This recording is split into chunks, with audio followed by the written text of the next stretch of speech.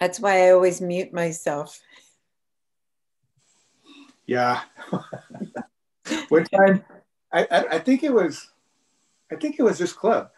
We were having a meeting, a Zoom meeting, and Ernesto was on there. Oh no, it was a different club, but I was attending that one. And my dog started barking. And so Ernesto Sandoval, he was kind of like, but he was polite.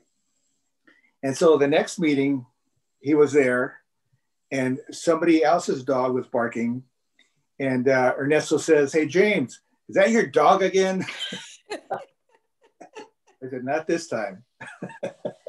Well, I have a dog next door, and a couple of friends have told me that when he starts in, they can hear it.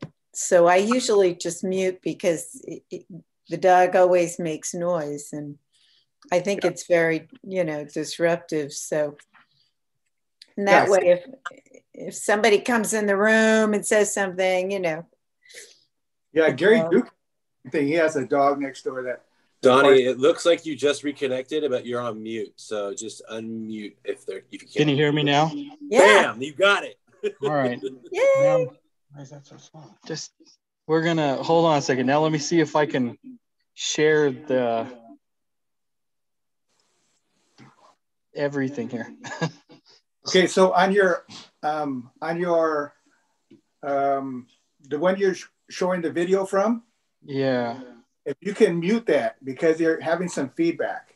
So if you can mute yourself on that one, not on your cell phone, but on your computer, if you can mute your computer, because we're hearing some feedback.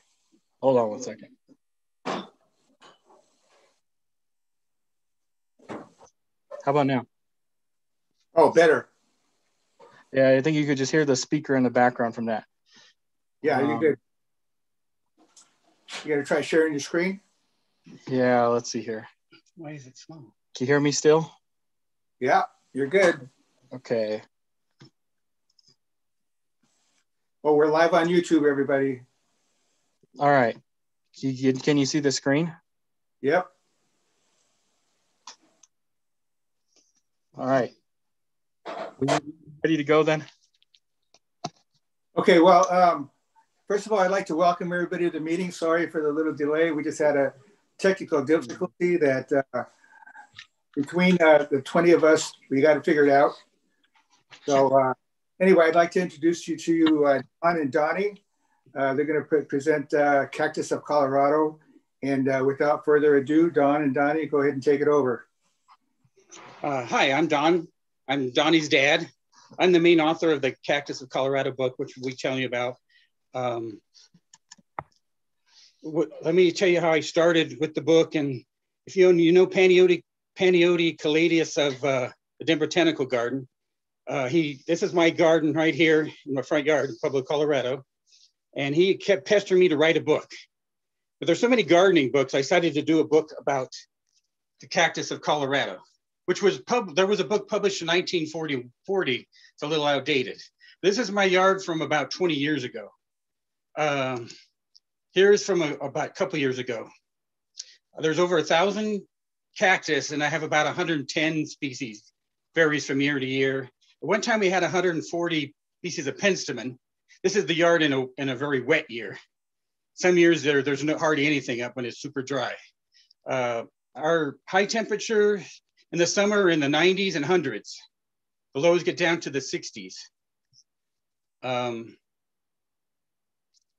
In the wintertime, we are in the teens for lows. Highs can be anywhere from 40s to 60s.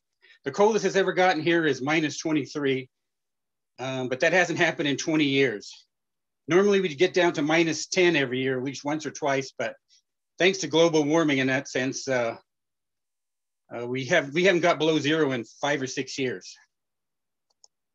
This is my house in 1997. This is what it looked like before. I had to splice 2 pictures together to show you what it looks like. And a typical 3-bedroom home, crappy grass yard, got tired of mowing it. And my parents had moved to Las Vegas, and we'd go visit them, and you'd show those nice xeriscape landscapes and a lot of their public buildings. And I wanted to do that because I like cactus. My neighbors thought I was crazy though. Here's what it looks like. This is like last year. I also have like 18 species of agave and about 10 species of yuccas. So when I first started to make the garden, I didn't know too much about cold hardiness. So I assumed that, every cactus in Colorado would be cold hardy, which they are. But I want to know how many species of cactus are there in Colorado? I wanted to get every species part of my garden. Now, like I said, there was a book, Colorado Cacti, published in 1940 by Charles Beausavain. He lived in Colorado Springs. This is his little cactus garden there. In his books, he had 25 species. And under current nomenclature, that it was 18 species. And then if you look up in Benson's book and look at all the range maps, he had 17 species. And in our book, after we finished doing it after several years, we came up with 24 species. And that was using conservative nomenclature. So when everybody thinks of Colorado, they think of the Colorado Rockies, and this is the Elk Range viewed from Cottonwood Pass on the Continental Divide at 12,000 feet. But yeah, Colorado here situated in the Center of this west center of the U.S. So well, actually only about 25%, 30% of the state is mountains going down the middle. The whole eastern side, 45% is high plains. And then on the far western part is mostly plateaus and mesas and valleys. Here's where we live in Pueblo, right there, about 110 miles south of Denver. Colorado Springs, where the National Convention was supposed to be this year, but it got moved. It's got to be their Cactus Convention in 2 years. And the yellow is all plains. The gray is mountains, gray and black. Pinks over here are plateaus and mesas. And now we'll start talking about cacti instead of Colorado. And this is the largest cactus in Colorado, the cholla, the tree cholla, Cylindra imbricata. Tongue-tied there. This plant is about 4.5 feet tall. This is only like a quarter mile from my house. And they're noted for their really bright flowers. They get a woody skeleton. So they are like a real tree bush. And they get a yellow fruit that stays on, they ripen about August. And they'll stay on all the way to early spring. A lot of times people think these are the flowers because they're on for so long. There is a white berry found in the Phantom Canyon, Colorado, in Fremont County. This is growing over a desert 4 o'clock. And here's a regular, typical, beautiful magenta flower. You see all the pollen on there, and it's just a regular European honeybee on it. And the range is southeast Colorado. Again, here's Pueblo. And it's found out to almost 6,000 feet. A little more than that, about 6,800 feet. Give anything. And here's the overall range. Found into Mexico, following all the way down into Mexico. And then we have another species of cholla, the plateau cholla, Cylindroputio whippeli. And it gets like a yellow-green, bright yellow-green. It's more of a mat forming cholla compared to the tree cholla. And here's the whole plant. This is down by the Four Corners Monument, right along the San Juan River. This is the San Juan River right here. This is near Pagosa Springs, Colorado. These hills right here are actually in New Mexico. Here's the same hillside, a little different. You can see them all blooming. And this is in like June. The fruits there are a lot smaller. They're not as bright. They stay on the plant for like 2 or 3 years. And here's its range, just down in Durango, Colorado, right there, the southwest corner of the state. And then here's the overall range. The range maps are from the flora of North America. And it's found over here in Utah too. Their map is a little. In Nevada. And Nevada. And then we discovered a new hybrid species of cholla. There are several records for Cylindropuntia imbricata over in the southwest part of the state. Went over there to look at them, and happened to notice, well, they're not imbricata at all. They look way different. They're actually a hybrid between Whipplei and imbricata. Imbricata was moved there by the ancestral Pueblo people, and you find these hybrid plants near Anasazi ruins, Pueblo ruins. And the type locality of Chimney Rock there, there's ruins. There's actually ruins all over the place. And then it has more of a pinkish flower. We found 6 plants that have yellow flowers. The type locality is right there along this highway. And if you notice, they're a lighter pinkish red compared to the imbricata, but these plants are all sterile. They've hybridized back and forth for hundreds of years, maybe more like without 1,000, and they've become sterile. And you'll see some of the plants, like right here, they have a very strong thigmonastic, seismonastic response. They produce tons of flowers, but the fruit, there's a dried fruit you can barely see right there. You cut them open and they have no seed in them. For the most part, we figured out that they're male sterile, because in the garden setting, they'll accept imbricata pollen, but in the wild, there is no imbricata anymore, just this hybrid and occasionally Whipplei nearby. So it makes them naturally sterile in the wild. I was able to track it down to where they were around the Anasazi Pueblo 1 group of people. So I could find ruins and just kind of track locations by ruins and that. And been trying to give information to some of the anthropological people, or the people studying the thing, but they haven't been as interested in cactus as I think they should be. And they probably used the plant for some kind of ceremonial use. I know the Zuni Indians are big with using imbricata as a ceremonial plant. They also ate the buds of the plants. And here's a good comparison of, here's an imbricata again. You can see the tons of pollen down there. And the Anasazi has like no pollen. The red plants produce just a very tiny bit of pollen, but it's sterile. And the yellow flowers produce no pollen at all. And here's where the dots where we found.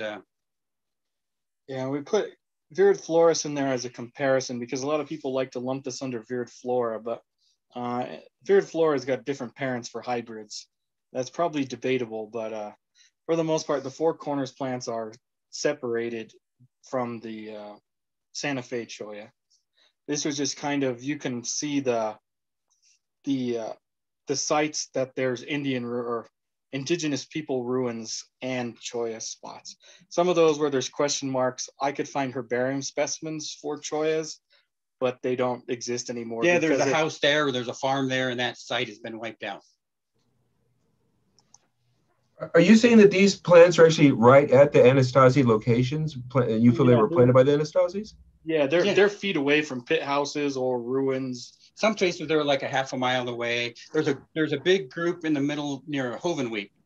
I was just going to say that I recognize some of the dots like Hovenweep and Farmington and those areas, and would the others be like Chaco Canyon? Were they in the Chaco Canyon area also? Yeah, there is, and there's also the Chaco Canyon there. Looks like Window Rock area, maybe the other dot there, Window Rock. One of these over here, like the far west one over there is like by Tesegi, Cayente area. Yeah, sure, that's there by the Navajo National Monument. Yeah, Navajo National Monument. Then right. Someone wrote a paper about Cylindropuntia virid floris in Canyon de Chelly. Well, they should be Anasaziensis. At one time, everything was, virid floris seems to be a catch-all for hybrids in this group. But so the lower dot in Arizona is Canyon de Chelly? Yeah. This one right there. Yeah, that one right there should be Canyon de Chelly. And the one on the border up above is Hovenweep, correct? Yeah, there's right Hovenweep. Wow. Then there's a few others in that area. That's interesting. Butler Wash. Oh, yeah. Yeah, there's several up in Combs that. Ridge and Bears Ear. And this is just along the San Juan River, there's ruins right there. Yeah, there's stuff right along the river and that. And then there's herbarium specimens for, like, somebody saw one plant growing in the middle of the river from after it flooded and stuff like that. And well, you have to put it in there. It was good. It was a good record. You know what I mean? I haven't actually seen that specimen, but most of these we have. That's interesting. And you talk about the flowers here. Yeah, and then the flower morphology, I wanted to show the differences in the thing. Virid floris is a fertile plant, so you can it can cross back and forth with imbricata, whereas the Anasaziensis, there is no imbricata in the wild anymore. They've been hybridized with whipple-eye.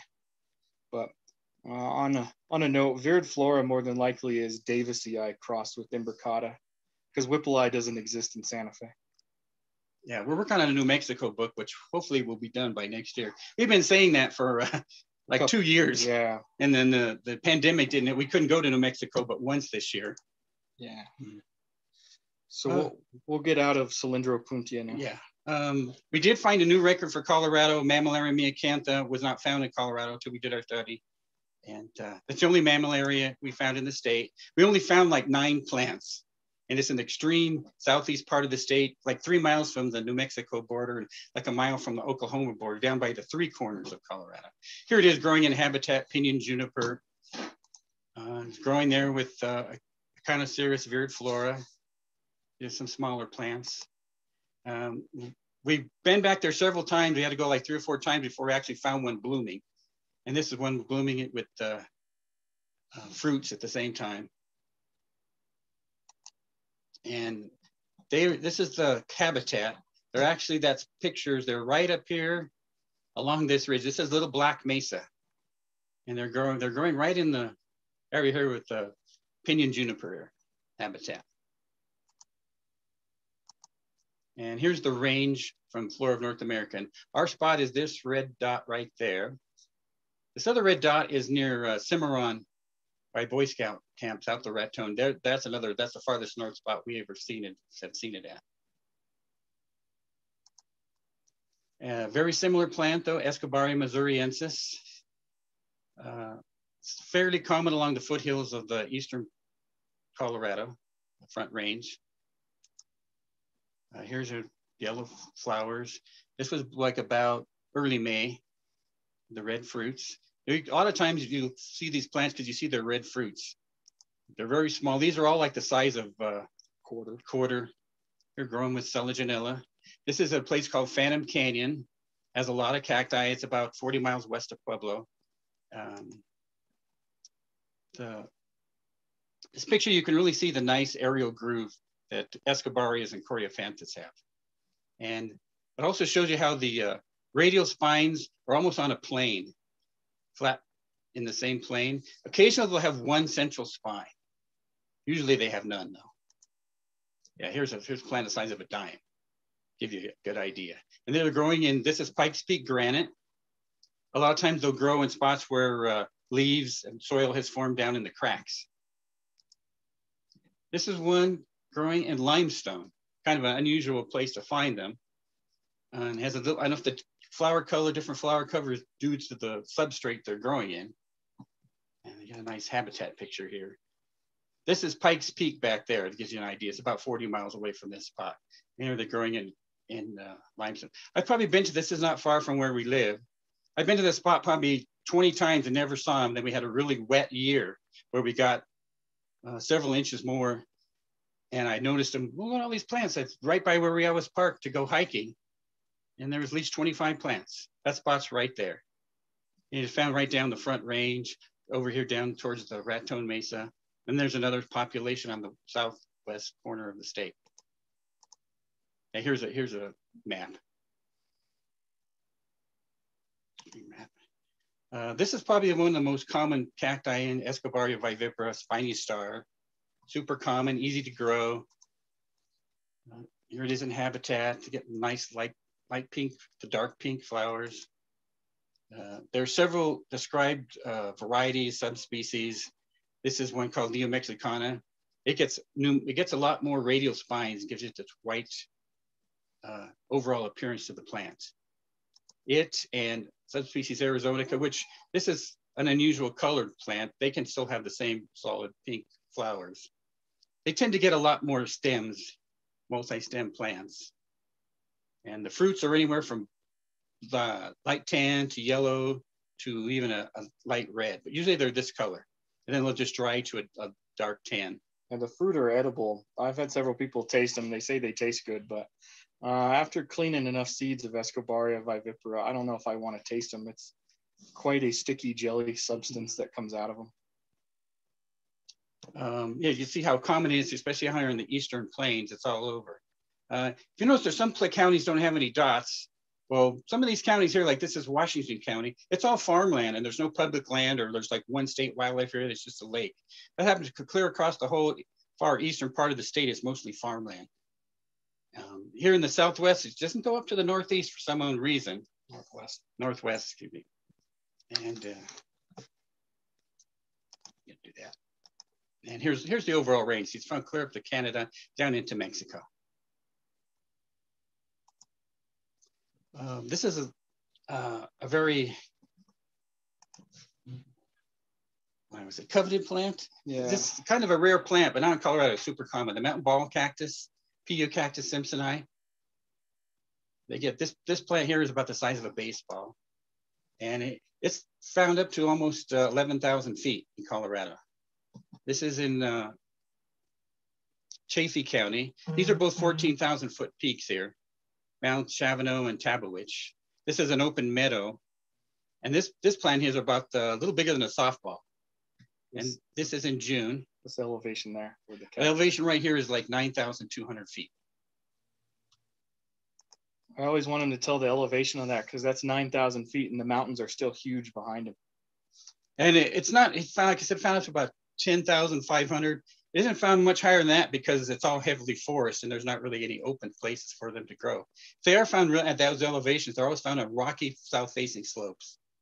This is about 2 miles down from that spot. And as you can see, there's hundreds of plants. And it goes for miles like this along this road in Chaffee County. This is BLM land, growing in pinyon juniper. We went last year. You can see the two 14,000 foot peaks there. Well, under the last administration, they wanted to get more money out of the land in BLM. So they clear cut sections of the pinyon juniper and ripped it all out so to make room, and they put cattle in there. And if you can see right there, these are some plants that were just torn up and uprooted doing all that. They did several, they'd make like 200 or 300 yard square patches where they clear it out. This is one that's called the subspecies of variety minor. We don't believe in any of these. You can subspecies of varieties of this plant. You saw that picture with the hundreds of plants. You can go through and you can find plants that have dark red, small dark red spines. This is an all white one that people call the snowball form. Well, it was growing, you know, a few feet from that other one. Here's a large multi-stem plant. This is probably about 1.5 feet across, and it's got like a reddish brown spines. A nice blooming plant. They bloom very early, like late March to early April. As soon as the snow comes off and they get sun, they'll bloom. With all those plants, there's a lot of animals going through and they get stepped on. And you can find a lot of crested plants. In fact, they call this a rattlesnake plant, and it was thought to be a different species at one time. On the western slope, you can find plants that have yellow flowers. And actually the petals are almost more white, but they look more yellow because of the anthers and lamen. The fruits are like a barrel-shaped little red thing, and they fall off pretty quick. They mature. It's hard to, we like to grow this for our nursery, and you got to be really quick to get the seed. The seeds are like have a hard, really hard shell, and they're hard to germinate. Do you want to talk about germinating? Okay. And here's the range. Mostly found, it's found in the mountains on the west slope on mountains. This one dot is near Colorado Springs on places called the Palmer Divide, which is about 7,000 feet. And it divides the Arkansas and the South Platte drainages. And here's the overall range. It's very common in Colorado. Of all the scattered range, it's super common and most widespread in the state of Colorado.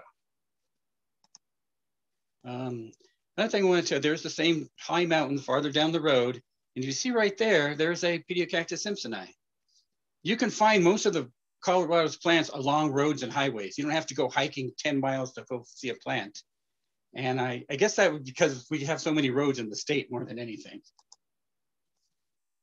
This is a relative of Pediocactus simpsoni. This is a super rare plant, Pediocactus knowltoni, a Knowlton's cactus. It's only found in one spot, right around the Colorado-New Mexico border, near a town called La Boca, Colorado, on the La Plata River. It was found in 1958 by a guy named Fred Knowlton, who, by the way, was our civil engineer, and he was building a road. And he noticed the bulldozer is digging up these little quarter-sized plants. The biggest plants of these maybe is the size of a golf ball. And when he found it, they were estimated to be 100,000 plants. Well, in 1960, Lyman Benson described the plant and told the location. And by 1975 or so, there was only 1,000 plants left. So it was put on the endangered species in 1979. The population has rebounded to about 10,000 plants. And it grows in river rock, right along on a small hill near the La Plata River. And you can see, where is it at? Right there in the corner. There's a big, this is a big plant, multi-stem four-headed plant. Growing in river rock, and then the detritus of the leaves and stuff collect there. And here's a closer up picture. There's the fruits. This was taken a year when it was a super drought, and these things really dried up and pulled into the ground, but they still produce seed. And the seed is very similar to Knowltoni, to simpsoni. And this is one of my favorite cactus, the Sclerocactus in general, the whole genus I love. They're very cold hardy and heat hardy. This is one of the easiest Sclerocactus to grow. It's only found in Colorado. It's the only endemic species. Sclerocactus glaucus, the hookless cactus. It used to be called the Uinta Basin cactus because there was a population in Utah, Uinta Basin, Utah, but they found that they're separate species. This is a threatened species. It grows like in Mancos clay on the western slope near Grand Junction. Some plants are real tall, can be like a foot tall. Other plants are real squat, and the squat plants were thought to be a different species called Franklini. There you can see the fruit, right? Another barrel shape. And there's some of the fruits have already broken off, and you can see seeds here. There's a better chance to see the seeds in the wild. And this is a taller plant. It's about 8 inches, and they get like a purple colored flower. But they grow in this Manco shale on the western slope. A lot of times they'll grow under shad scale, Atriplex. There's a real nice, beautiful flowered one. This is in a place called Dominguez Canyon. And we've only seen one different colored flower, real pale pink flower. There you go. And here it is again, growing in this really harsh stuff.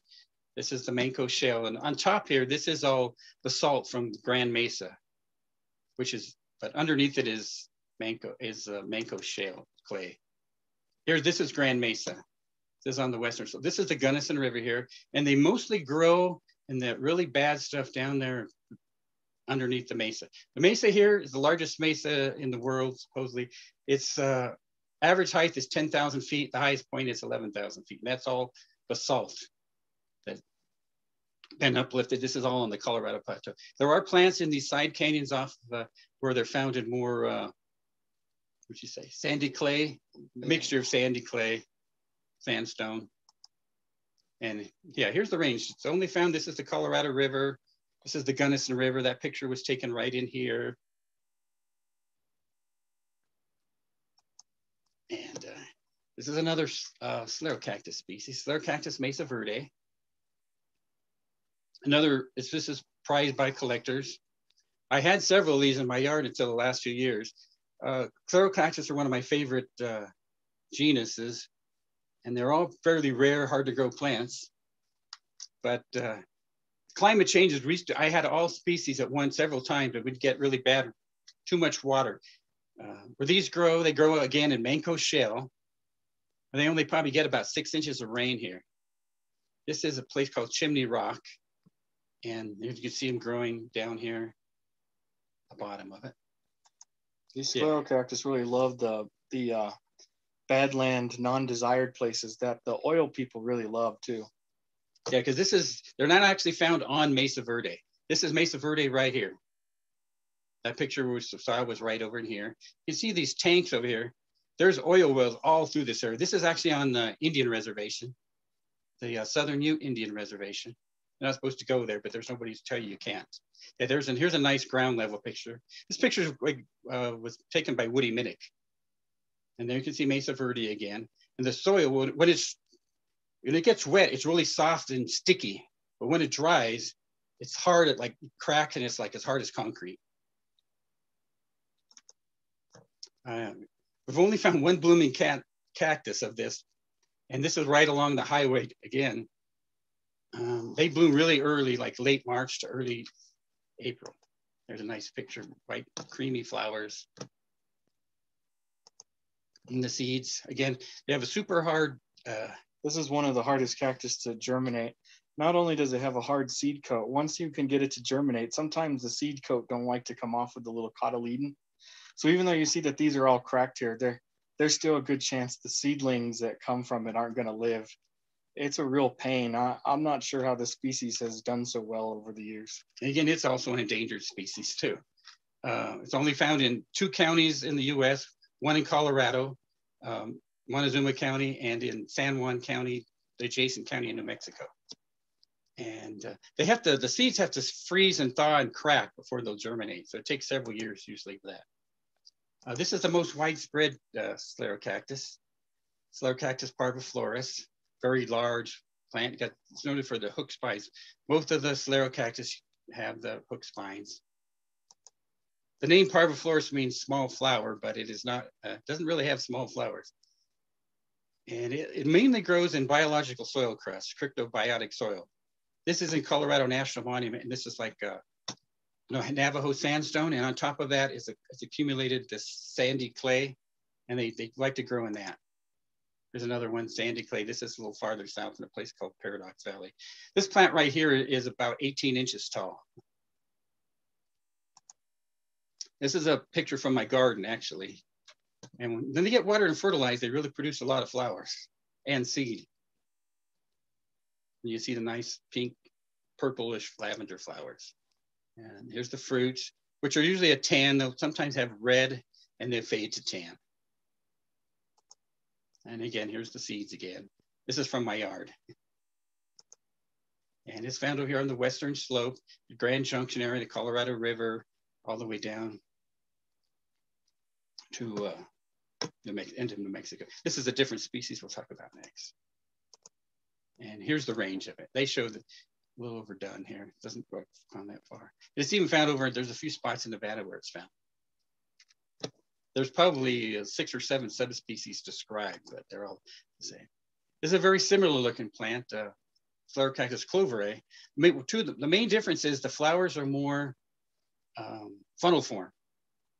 They're longer. And then this species has a really one long spine, white spine, similar to another Sclerocactus whippleyi, which it was called, thought it was called. But it's Sclerocactus cloverae, Clover's claw cactus. And it is named for Elizabeth Clover, she's right there. And Clover and Jotter there, they discovered Sclerocactus parviflorus. They were the first women to successfully navigate the Colorado River through the Grand Canyon in 1938. And in 1938, they discovered Sclerocactus parviflorus. She was a professor from the University of Michigan. She was 40 years old. Lois Jotter was her graduate student. She was like 24. And Lois, like I said, she was 40 years old when she went through. Lois Jotter lived to be 99. And she later went through the Grand Canyon back in the 80s with an expedition to see the changes that had been done by the Glen to the flora and fauna by the Glen Canyon Dam. Cloverae is much more spiny than overall generally than parviflorus. Here's a little small plant. This one was thought to be a different species, subspecies, because it's so small, but they can bloom when they're 2 years old. This one's also commonly called gradii. Sometimes it's under subspecies bracci. Bracci, the Steve Black. And well, there's a more recent genetic paper that shows that they're no different than regular cloverae, but there are several different genetic forms of cloverae now, but they're not different enough yet to separate out, I believe. More work is needed on that. Yeah, and here, this is a new dot right here for it, clear up here near Yellow Jacket, Colorado. This was part of that study Donnie was just talking about, the genetic study. They compared it to parviflorus to see how closely they related in the different forms. And by genetics, they found that there was one up here. And here's the range. They have that going a little too far up in Colorado. Mm-hmm. And it doesn't go quite that far down into Mexico. It has a very small range there. This is Echinocereus fendleri, Fendler's hedgehog. This is one of my favorite cactus too. They get a big, huge, colorful flower. Here it is. This is in the Phantom Canyon. You can see the pink flower, red, magenta flower. Let me go back. Fendleri is noted for the long central spine. It's the long black central spine of most species. This is near Canyon City. This is about 30 miles east of where we live, west of where we live. You see it growing with the prickly pears. This is the farthest known population in its range. It's kind of a disjunct relic population. Yeah, here you can see the darker inner flower, the lighter outer flower. It typically grows in grassland. This one though is growing underneath. This is from the western slopes. You see the black central spine, but over there, this is near Mesa Verde, in fact. It's growing underneath a juniper tree. You can see all the scales of the juniper. And they have, probably because it's mostly in shade, it's got a lot smaller flowers, radial spines. And I see how big the flower is compared. The plant is probably about 3.5 inches tall, and the flower is almost as big as that. Fruits are edible. You get a red edible fruit. And all Echinocereus, the spines are deciduous. That was from my yard. Yeah, and all those pictures from Fremont County right here, this is the farthest location down north. The other ones, it's barely found in canyons along Mesa Verde in southwest Colorado.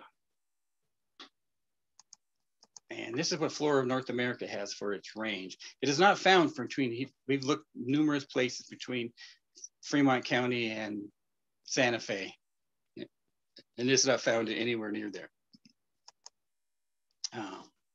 This is probably one of the prettiest cactuses, the purple torch or glazed cactus, Echinocereus rickenbachia. It grows in limestone. Again, this is just west of Pueblo. Most of Pueblo County is limestone, the southern half, and it gives you a good habitat. That's a whole limestone solid butte. And down here, it's a mixture of clay and limestone. This was blooming in early June. Usually they bloom earlier than this, but we had a really late freeze this year. I took these pictures. This is out in the farther eastern Colorado, the Comanche National Grasslands. You see this ridge up here, that's all limestone. But then farther down here, this is more of a mixture of limestone and clay. And in a wet year, this thing is full of wildflowers. I don't know what's blooming now is princess plumes. Another spot growing, this is completely solid limestone here. The plants here are really small because it's just so dry. And in fact, here's a picture. This is taken the same day as the other one in Pueblo County. And you see the actual stem is all pulled into the ground, but it's still blooming. And this is a different variety. I've found couple weird flowered plants. These are all blooming on the same day. And this, if you notice, this plant is not growing in limestone. It's growing in river rock, right next to a limestone area. This is along the Arkansas River. And this river rock was deposited thousands of years ago. The plants growing in the river rock tend to be bigger, like 3 or 4 times bigger. This plant is about 8 inches tall. And here's the pictures, that flower there. I found one with really short tepals. Fruits are kind of a dull red. Again, growing in the river rock. This is near that other plant. This is about 9-inch tall plant. And it's only found in Colorado in the southeast part of the state. All these locations are pretty much limestone. The gap right here, because this is like a high, there's some high mesas and there's just no limestone and it's a little colder there. And here's the range of flora of North America. There's several described variety, like over here, if you've heard of Bailey Eye. It's found over there by Roswell in New Mexico. Yeah, well. this whole area down here in New Mexico. It's more widespread than that, all the way even up here. But faster. Okay. There's the yellow flowering Echinocereus viridiflorus. Yellow flowers. Common name is hen and chicks. This is the hen and these are the chicks. It can get multi-stemmed. These at higher elevations. This is found up as high as almost as high as Pedicactus simpsoni. The higher elevation forms are smaller, but they get more stems. You get a green, like a pea fruit. Those have real lemony, citrus smelling flowers. Quite often it has, it's called a rainbow cactus. It has yellow and red spines. Generally, they only have a few central spines, but where they get good moisture farther south, this is in Baca County, they can have all areoles with long centrals, like this plant here. This has all yellow spines. It's kind of rare. Only has a few centrals. And it's found across the whole eastern part of the state. Usually on hills overlooking creeks. And we didn't go back one. And it's found from the Black Hills all the way down into Mexico. Usually on the mountains down here. There's several described subspecies, which are debatable. This is the state cactus of Colorado, Echinocereus triglycadiates, the claret cup. There's 3 species of claret cups in Colorado. It's in Phantom Canyon. It's growing in Pikes Peak granite. Yeah, thanks. This is in early May, very early May. The triglycadiatus means 3 spines, but you rarely see them with 3 spines. This is one in winter. It's all shriveled up. You see 3 spines per aerial. That one has 1. But typically they have 5 or 6. There's a nice picture showing the flowers erupt above the aerials. There's a variety called Gonacanthus, which has super long spines, and it's nothing more than a form. You can find Gonacanthus next to regular. They get red flowers that stay open for 3 to 5 days. They stay open, they don't close at night. The fruits. Fruits are also edible, just like the Fendlerize.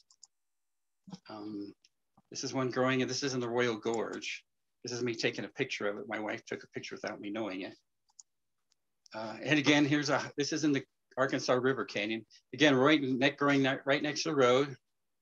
There's one. There's an Escobaria vivipara, prickly pears. This is near the sign says Wellsville. I know where it's at. And my son wants me to say that this is not our minivan. We do not own a minivan. And the range of it goes all the way up here to Buena Vista, Colorado. It's found on the eastern side of the state, and then it crawls up from New Mexico into the area of the Animas River. This one over here is a Mojave mound cactus, which we'll talk about in a second. Yeah, here's the range of it right here. Follow all the way down here to White Sands, New Mexico, where there's a large form. This is the Mojave. You want to take over? Sure, I can. Yeah, go ahead, take over. This is Echinocereus mojaviensis. Also called the King's Cup cactus, the Mojave mound cactus. But clearly we're not in the Mojave right here. It's got the largest range of all the claret cup species, slightly bigger than Coccineus per square mile. But in Colorado, it's found on the western slope. This is near Grand Junction. This is the same area where the Sclerocactus glaucus is found. Even though this badland area here, these cactus seem quite happy here. And the Calochortus nuttallii, which is the state flower of Utah, is blooming in this area. And yeah, this plant doesn't seem to be type specific on soil. If you see in the Mojave, it's found in dolomite, limestone, granite. And here, this is cryptobiological soil on top of chinley sandstone, I believe. Here it is in another sandstone type region. It's also found at Black Canyon of the Gunnison. This area is well, it's a national monument, right? That's national. Oh, it's a national park now. This is just one of those highlighted places to see on the western slope. Plants are pretty common around the canyon edges and in the canyon. What makes this plant different than the other plant is it generally, Triglochidiaceae, is it generally has the yellow centers, pink pollen, and it also has a rougher spine. It has trichomes on the spine. Oh, it has rounds. And as opposed to it's similar to Triglochidiaceae, but still a different species. As we show on the map here, it's the red dots on the western slope. There is here's the Flora North America version. With this, there's a form called Inermis, which is only found right on the Colorado-Utah border in Mesa County, and then also on the adjacent county in Utah. One of the most highly desired species just because it doesn't have spines, or it's mostly spineless, we'll say. It was an endangered species. It was once an endangered species, but now it generally is spineless when it's in heavy shade. This plant had to clearly been in the shade, but its tree has died. There's a Sclerocactus parviflorus in the background with it as well. This is to give you an example of what a prime specimen really looks like. Fruit are the same as the other Mojaviensis. They have a reddish fruit. And hardly any spines on the fruit. You can see here that this is a range of spines on this plant. This main aerial right here is pretty much spineless, and then you have all these smaller smaller spines. So don't be upset if your plant has a little bit of spines. Connoisseurs coccineus. This is a really widespread species. You want to talk about coccineus? Yeah. I'll let him talk about coccineus. Very similar looking to the other Clerocups, but this one is a tetraploid. It has 4 times the number of chromosomes, and it also has separate sex plants. There's my wife taking a picture of that plant. This is in the Royal Gorge, another touristy area, growing in Narrow Canyon, Arkansas. There's female plants that have the flowers. They only accept pollen. They don't produce any pollen. And there's male plants that produce pollen. Oh, damn it, not too far. Here's a cross section of a plant of flowers. Female flowers, you can see the stigma, the male, hardly any anthers. They don't produce any pollen. They have and both have nectar chambers. Clerocups are all mainly pollinated by hummingbirds. They have this filament barrier that keeps bees from accessing the nectar. Bees will go to these flowers, but they'll strip away the pollen within a few hours when they open up.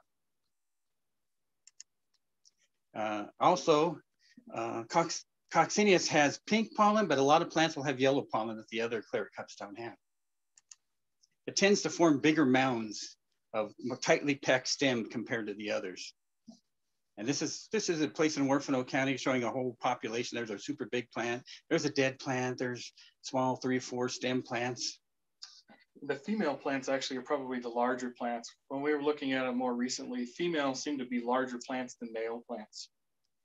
It could just happen to be that way, but I'm assuming it's a generalized thing. And they like to grow also mostly in solid rock. There's one growing under pinyon juniper area, pinyon, and it's growing under leaf litter that's collected there. Very large plant. Hit the backspace again. This is an unusual spot for, this is out towards the plains. You can see the mountains in the background. This is like a sandy clay area and there's big, huge plants. Only seen this, this is like how they grow farther down in New Mexico. We're not far, this is only about 60 miles from New Mexico. And here's that spot was right there. This county right here, Huerfano County, they're super common, super abundant really. And here's the range, barely into southern Colorado and it goes all the way, first goes down into Mexico. Very common in New Mexico. And now we're gonna do prickly pears. This is Opuntia polycantha, and Donnie will take over for this part. Nope.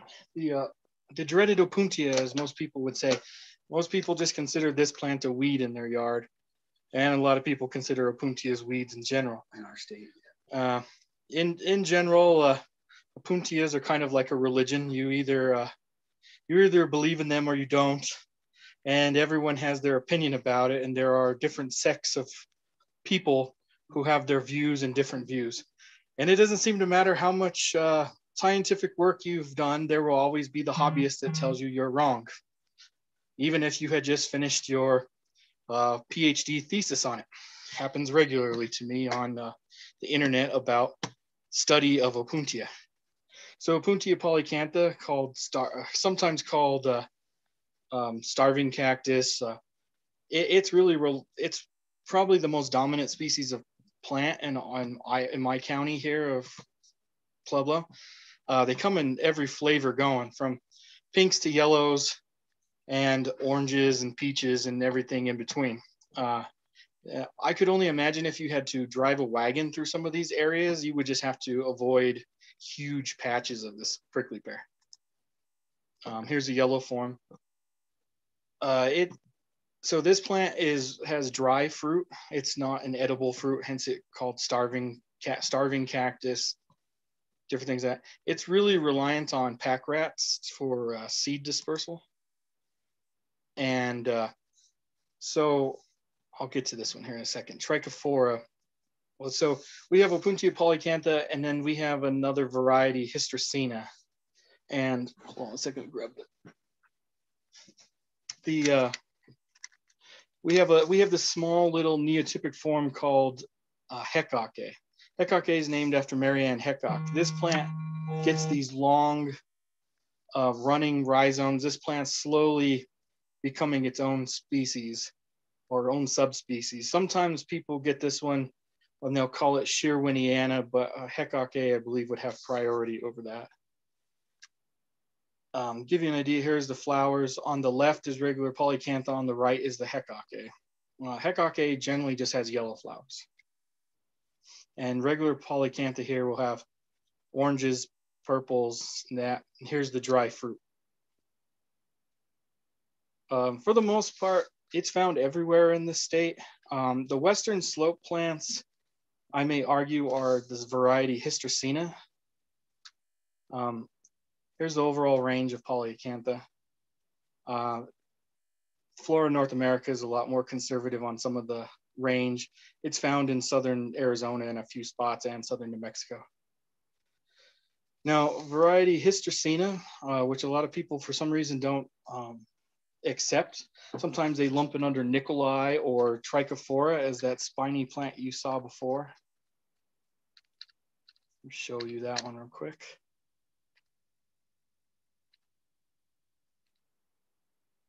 So Trichophora is nothing but a very spiny, hairy version of Hystracina. In fact, the type locality for Trichophora is this volcanic rocky slope south in Santa Fe called La Bajada. And it was found the same day as Hystracina and was even described in the same publication as Hystracina. However, Hystracina comes in the text first before Trichophora, so it would have priority. Hystracina is the most dominant plant in the Colorado Plateau. It gets much larger flowers than typical polyacantha. It's closer to Opuntia erinaceae than it is regular polyacantha. and that they have a large pericarpal and huge flowers. This plant right here probably has the largest flowers of any of the cactus in the state. They can be almost 6 inches across. In the western slope, they can have black spines as well. This may actually have some hybrid genetics in it. Imagine that, opuntias that hybridize. So here it is on the same Badlands area with there's Sclerocactus glaucus and the Iconocereus mojaviensis here as well. Here's the Hystracina range. And here's kind of their overall range. I'm not quite sure the dot in California on the below Nevada at the tip down there. Somebody must have seen one somewhere. Opuntia fragilis. This is the most cold hardy cactus in North America. It's found in Canada. The common name is the brittle cactus. It probably was once way more common when we had bison roaming and no fences. Either the wolves or the bison would collect this species and track it across the plains. It was also much cooler then than it is now. This plant doesn't seem to like high temperatures, and it seems to be mostly restricted to higher elevations now. This is probably a hybrid, or it's a second day flower. It's faded to a pink. This is near Chimney Rock in the southwest portion of the state. To give you an idea, it's real common in the mountainous areas and in the southwest portion. Probably all these spots out here on the plains are probably not there anymore, or they're just hanging on. If you can imagine, this was a huge plain once that had, millions of bison on it, and gray wolves and everything else that hunted bison that would collect cactus as they ran or moved and migrated. Here's the overall range of fragilis. Actually, fragilis comes farther down here into New Mexico as well. Seen it here.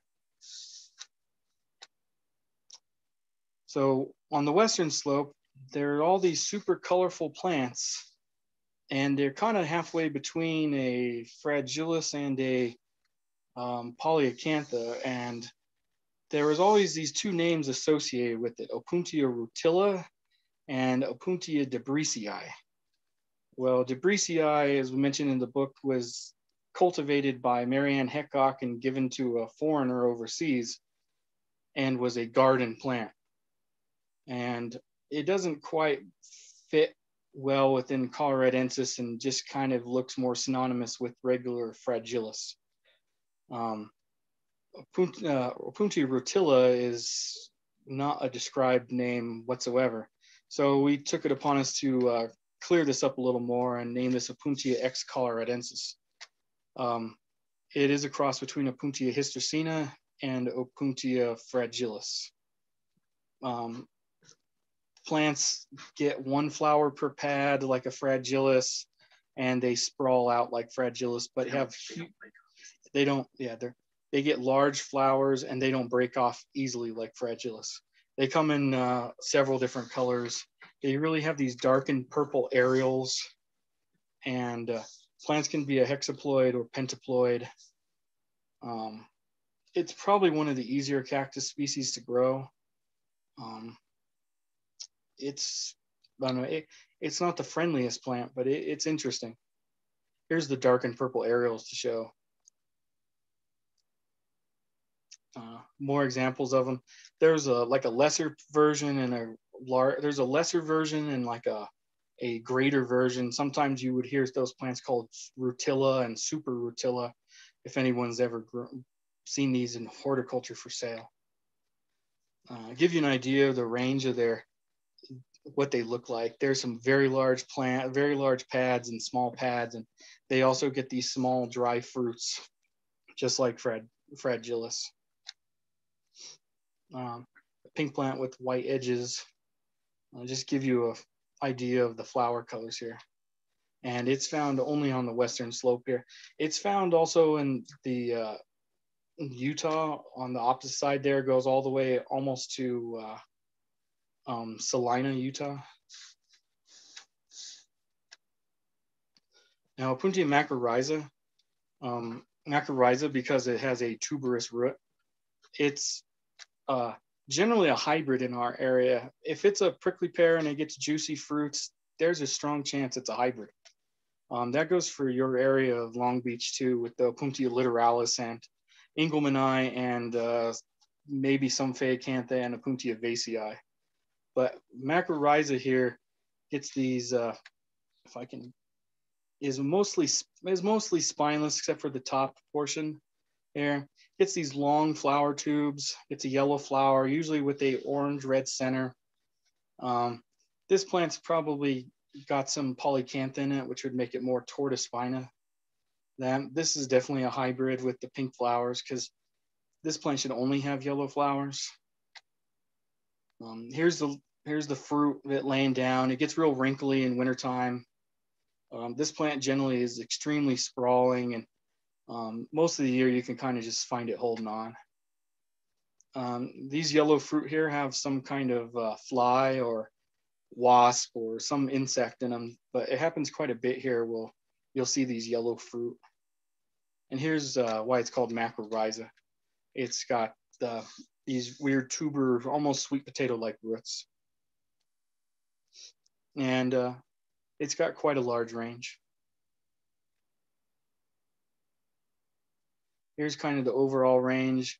The whole section of New Mexico should be blocked in, and most of West Texas, and it goes all the way up there to South Dakota.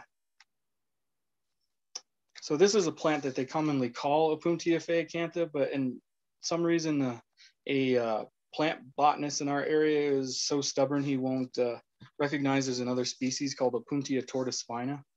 This is a cross between the macrorhiza you just saw and Opuntia polycantha, which is found everywhere here.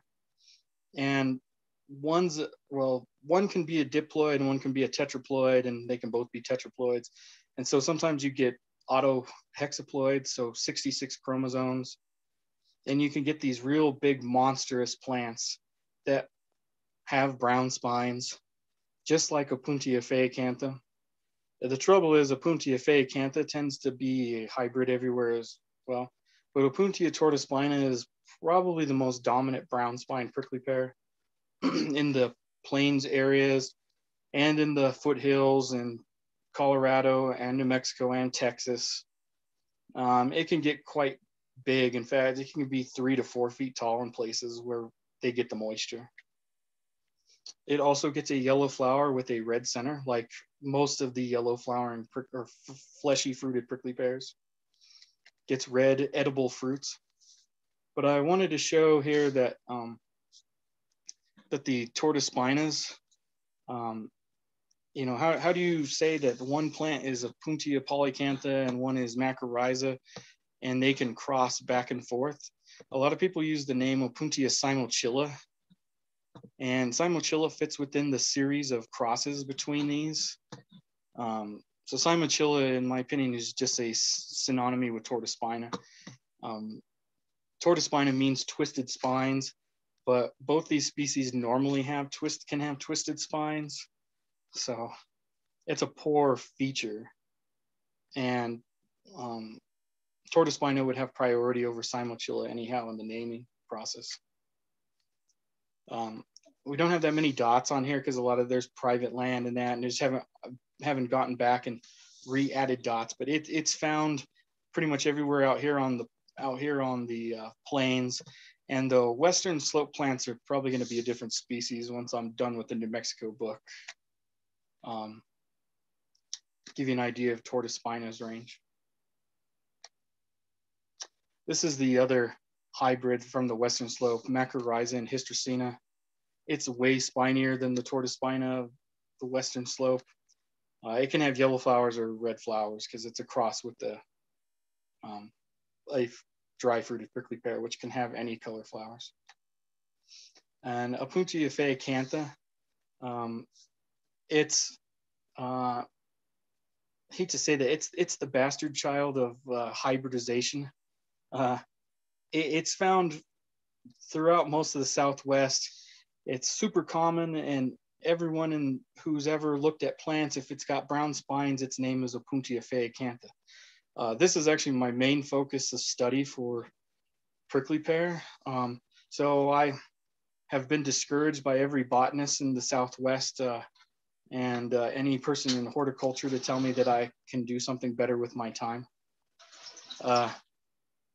Everyone has an opinion on what's Opuntia phaeacantha, and visiting the type locality, many times I've come to the decision that it is a hybrid, and a whole revision of this group is needed, and I'm working on it. This is one of the rangers at Chimney Rock National Monument. He was showing us some of the prickly pears at one of the pit houses right by this dead tree at the top here. There's a pit house right behind that, and there's a pit house right to the right, and there's these large prickly pear phaeacantha hybrids there that are out of place because this is above 7,000 feet. This is also definitely a hybrid with phaeacantha. If it's got these large tufts of glaucids, it's a hybrid. This would be a macrorhiza hybrid. This is one of the most common forms of phaeacantha that you'll find. And in most of the things they show it, the range of Tortospina, as it's found all through Colorado, but really it's only found along the edges. It comes up the Colorado River drainage. It's found over here in the Four Corners area, the San Juan area, and then it's found down here in Black Mesa, where it's lower elevation and you get influence from Oklahoma and Texas. And that's kind of an overdone map. And for some reason, they don't show phaeacantha in southern Arizona, where there's thousands of species. I mean, thousands of specimens. I'll give you an idea of Tortospina versus phaeacantha. The Tortospina is a larger padded plant, and phaeacantha and its hybrids are smaller. This kind of shows you the flower dissects. For identifying prickly pears, there's never really a great answer for it. It's going to have to do with the way of flower dissects, and then you have to look at like whole populations. You can't just look at like one individual, because I know how many times I've talked places and someone will bring you that one prickly pear. Here, can you tell me what this is? Well, it just came out of your garden. It's plump, it's green, it's got brown spines, and there's a red fruit on the top of it. What color was the flower? Yellow. Well, it's not growing in its natural conditions, so it's going to be pretty hard to work on. And here's a pack rat in right at home with prickly pears. And we always like to end the thing with animals live in a plant matrix. And if anyone's really interested in reading more up on Colorado cactus, you can go to coloradocacti.com. It'll take you to a link for Amazon books. You can buy it there. And then also I grow lots of these cactus and succulents, a lot of South African succulents at my ethical desert nursery. I use coconut coir for my main base. We try to do everything as ethical as we possibly can. And that would be the end of our presentation. Do you have any questions? Hey, thank you. Thank you, Donnie. Yeah, we'll get to questions. Anybody have any questions now? Just, you're probably all muted, so unmute yourself. I do have a question. Something the last thing you said kind of struck me, and could you not share? Could you turn off the screen sharing? Oh, yeah. Okay, so what struck me was you said you grow your cactus plants in coco coir. Is it, do you use pure or do you use pumice or? Yeah, I use about, it's 5 parts coconut coir, 5 parts compost, which is made from a peat, like old nursery stuff, which is peat moss basically. And then I use red volcanic rock and perlite. And that the perlite is mined like real close to us, so we can get it real easy. A lot of people are anti-perlite, but it's one of the cheapest products for me to use in my area, so it makes more sense to use it than some of the other things. You'll probably be changing out your soil anyway because of the peat moss and stuff like that, how it breaks down. So you'll be changing it enough where the pumice won't be a problem with breakdown and all that, right? Yeah, I try to get these plants after they got to be out of here in 2 years, or else I'm not doing a good enough job selling plants. The coconut coir doesn't break down like the other stuff, and I'm using the compost is made from people dumping old pots and stuff like that. So there is topsoil and other stuff that gets put in it. So it's more than just peat moss in it. It's just old nursery stock being dumped in there too. So it's got to go somewhere. Might as well use it. For us, the religion down here is cactus and peat moss don't mix. But I'm glad you said that. That's why I asked you about it, because it's kind of, it kind of relieves me a little bit, because I know peat moss is great for growing stuff, but they said don't ever use it on cactus, and you just kind of shot that down. So I'm glad you did. Well, it's got like a huge footprint for peat moss in general. It's like worse than some of the oil products just by how much energy it takes to get you peat moss. And then it doesn't renew so easily. Right. Yeah. All right. Well, I'm glad we were actually able to talk finally there. Yeah. Yeah. Does anybody else have any questions? I want to monopolize this.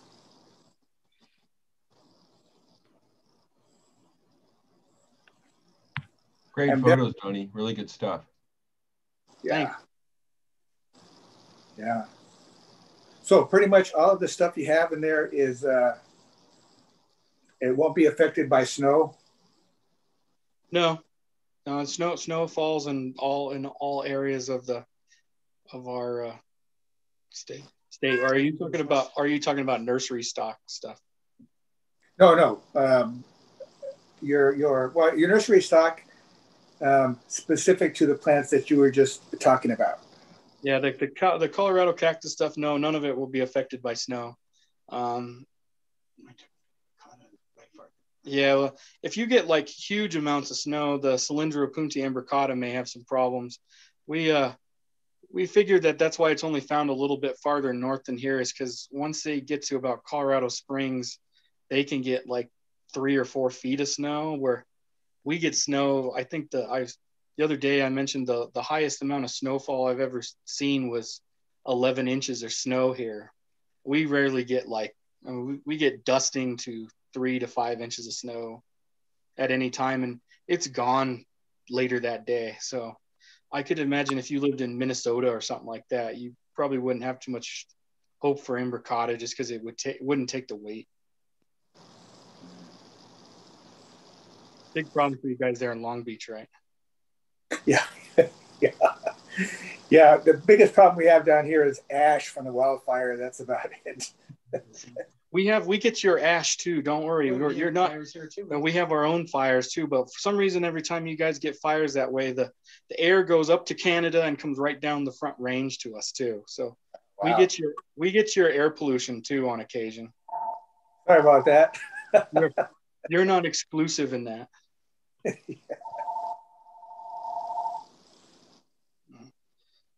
Any other questions?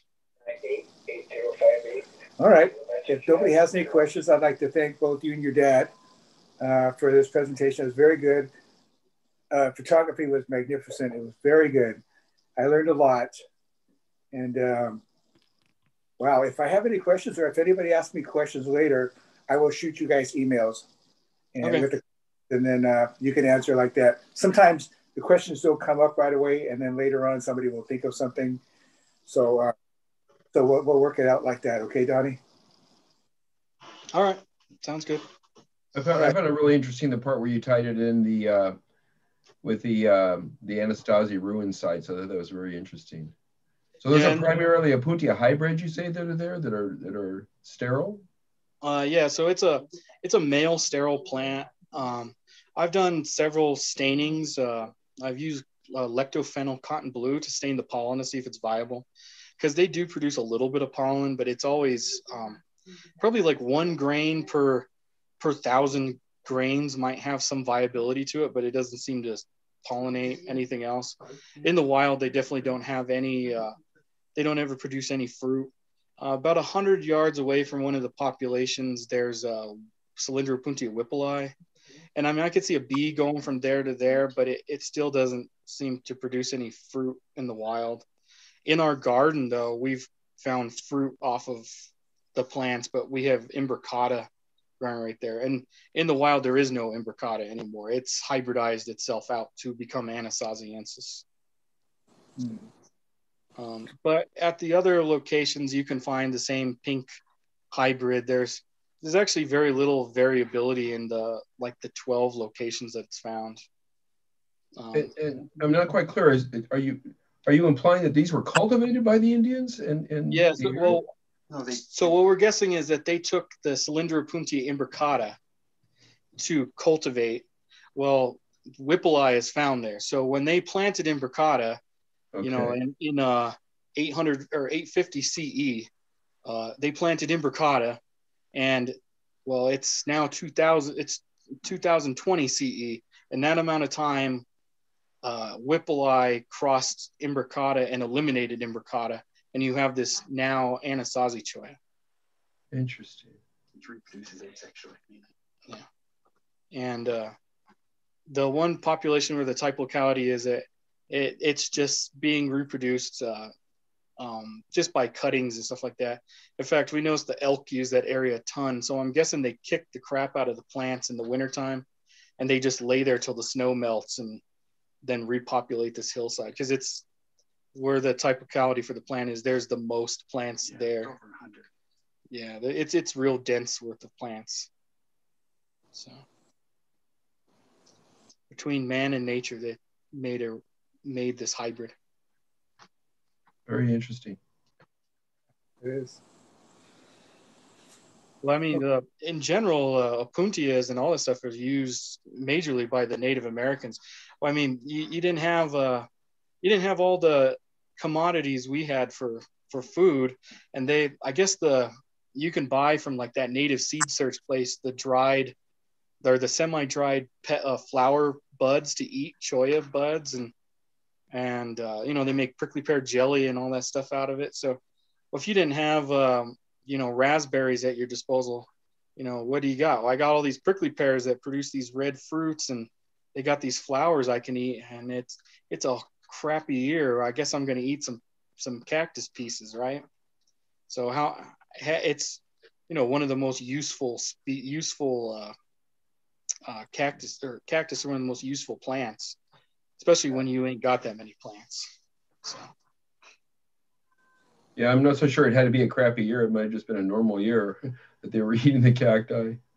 Yeah, well, the Anasazi were interesting people. They had turkeys for pets, and then later on they ate turkeys. But for the most part, they had pet turkeys like their dogs. Nothing like having a little pet turkey. Maybe he ate the prickly pears too that they cultivated, and the chollas, or who knows? Maybe they just like the flower color. I traded this guy down there, an Aztec guy down the road. He had this nice purple flowered cholla. I'm going to plant this right near my hut this year. And suddenly, it grows real nice. And now I got 50 of them. And my buddy wants a piece over there. So the original cactus collectors.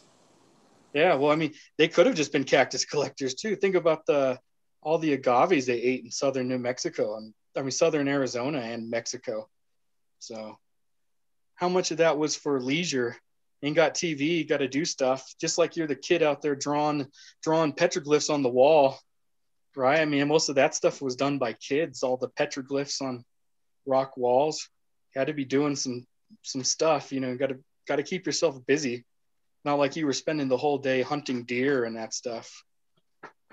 Got to have some downtime as humans. So that's always interesting stuff to me. Yeah. All right. Thanks, Donnie. Thank you so much. And thank you, Dad. We're going to move to the next part of the meeting, and which is going to be Chris Boca. If you'd like to stick around, you can. We're going to do our plant of the month.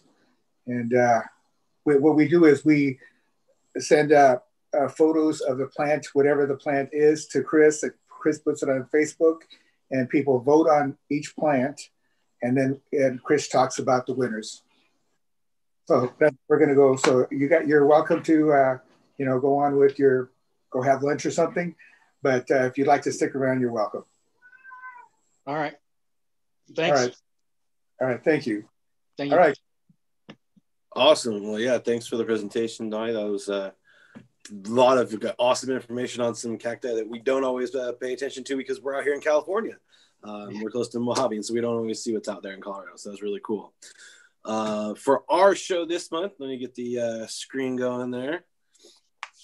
We had for our plants of the month where our cacti were Matakana and Copiapoa. Our succulent was Crashula this month. And so we'll start off with the, let's get this going on here. The beginner division. On the Copiapoa side cacti, those were our entries this month. A little light. Be awesome to have more next month. We have the Gymnocalycium, so hopefully we can get everybody try to get some shots in. I know people have these plants, so it'd be awesome to have more participation.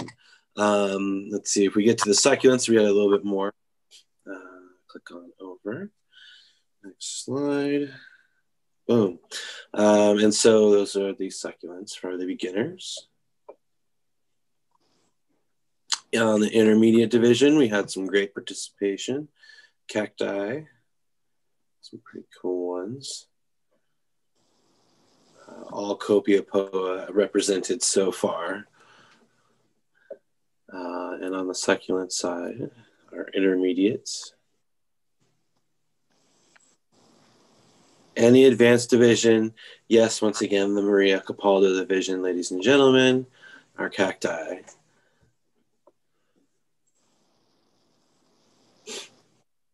And our succulents for the Maria Capaldo division.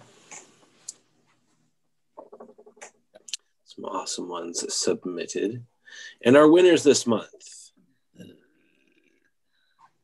By default, I'll take the sweep. Thank you for voting. So first is the Esmeraldana, second, my little baby Cinerea, and the Montana came in third this month. On the Crashula side, this was a Kelly Eddy sweep. Kelly Eddy taking all of them from her purple light to the pubescens to the rupestris. I really like the pubescens personally. That was really cool. Well staged. Definitely some competition on the intermediate side of things. Alden took first place with his Hasseltoniana. Richard's Humilis V Tenuissima will take second place. And Kathy's Abridgesii takes third. All of those very well presented, awesome specimen. I love the segmented piecing there on Richards as well. It's really cool. And for the Crashula in the intermediate division, Richard is going to go ahead and do the Salcedo sweep this month. Boom, first, second, third. He's going to take it with the first with the Dorothy. Yeah, flowers win. They just tend to do that. Love the inflorescence on that. Well staged as well. His Ovada Gollum shows that you can take a rather, I could say, plain plant and do something awesome with it. That looks really cool. And the Moon Glow stacking up for third. And on to the advanced Maria Capaldo division. Of course, the Matakana has to win. It's the only different one on the cacti side. And it's got Craziana coming in second and the Hypogea coming in third. And on the succulent side, this is what received votes. So we only have a first and a second this month I'm going to really just butcher this. The Mesembrianthomoides. Yes. Good. Okay. flowers win. That's the way it works. And then the elegance taking second. So very, very well done. Thank you, Maria, for everything that you submitted. It was awesome to have some advanced participation. Next month, though, mini show, March. It's Gymnocalycium are our cactus, and succulent is aeonium. So I know that these are definitely something that everyone has in their repertoire. So hopefully we can see everyone out for March and see what you got, and have some more fun competition for next month. And thank you everyone who did participate this month. That was a good showing. Thanks, Chris. Yeah, no, thank you guys. All right. All right, that was awesome, Chris. Thank you. Thank you for everybody who participated. We lost a lot of people there. Let's see. Oh, we still have 15. That was cool. Cool presentation. Cool plant of the month. The board and I, end of last year, we're trying to figure out how to do a plant sale, right? And it was kind of difficult because we wanted to try to reach as many people as we could. If we do Instagram, probably 80% of our membership wouldn't be able to bid. If we do Zoom, probably 40% wouldn't be able to bid. And so I'm thinking that it doesn't really matter what platform we use. Not everybody is going to be able to do it. So the way that Conejo Cactus Club did was they did it just at a Zoom meeting. And they made some pretty good money. And it was successful. People had fun. They had the rules all spelled out. So I think, we might be able to do something like that. That way it's live. There's no, people can bid by commenting, not by saying, I'll bid this, I'll bid that. They'll just comment so nobody will be missed. I think that's a good idea. I don't know. If somebody else has another idea that they think might work better, I know Instagram works really well for that kind of stuff. But because of our demographic, it would be nice to raise a lot of money for the club, but it would be nice for a lot of people in the club to be able to participate. So that's kind of a tough one because we can make a bundle of money on Instagram, because we have a much bigger audience there and people are willing to buy and people know the club. But that would exclude a lot of our membership. So I'm thinking about, I'm open for ideas. I'm not telling you we're going to do this. I'm just kind of throwing this out to the club, because right now there's 12 of us out here, better than just, Well, James, is the goal to make money for the club, in which case, doesn't matter whether members can buy or not, or is the goal to have members be involved in buying plants for themselves?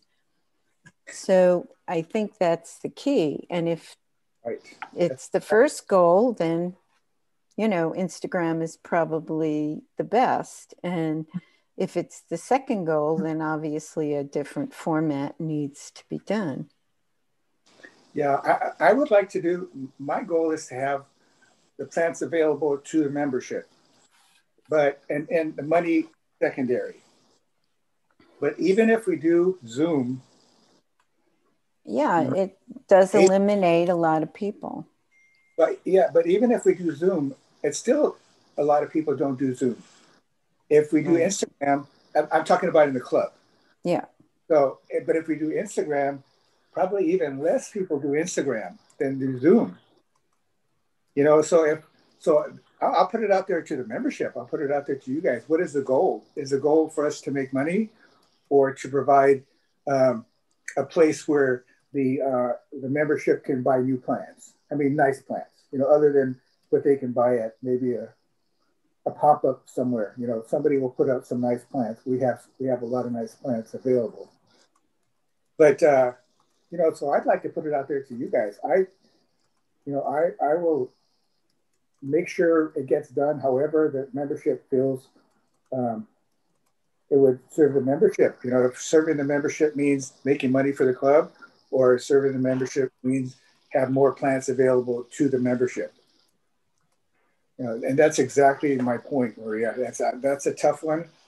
And that's why I'm asking for the help, because I think you should, there's so few people now that maybe you should email people and see if you get a response with a vote. Are you interested in buying plants and us having a sale for you? Or do you just want to raise money for the club, and you don't care about buying plants? And that might get more people involved.